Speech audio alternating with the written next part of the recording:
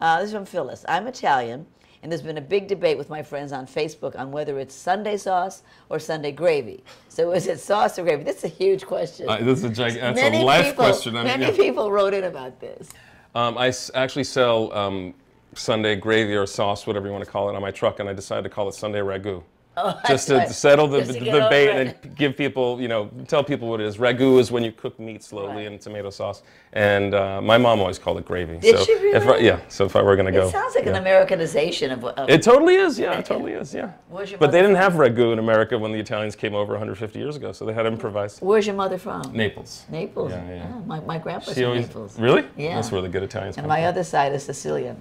My gangster side, so I won't mess with you. Don't mess with me. I won't steal these beautiful sorbet cups that I have in my eye. But my mom always said, today's a Sunday, I'm making the gravy. Oh, really? Yeah, so.